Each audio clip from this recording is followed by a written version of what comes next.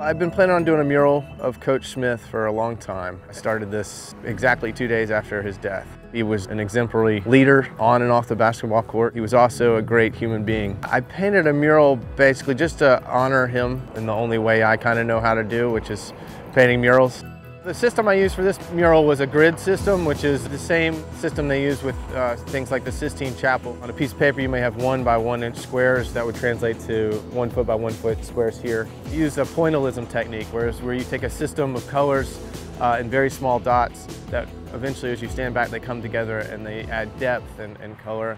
I've had really positive response for the most part. One dude said, "That's great, but it doesn't look anything like Dean," which was hilarious. And then I clicked on his profile, and he was a Duke graduate.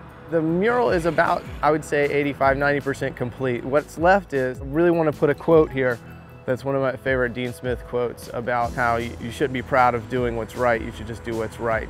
I don't really think about the hours I'm putting into it or the cost of it. It hasn't really occurred to me, honestly. It's simply a labor of love. I guess you'd call it a passion project. I would be really honored for someone driving by to take a moment and remember what a great person this man was.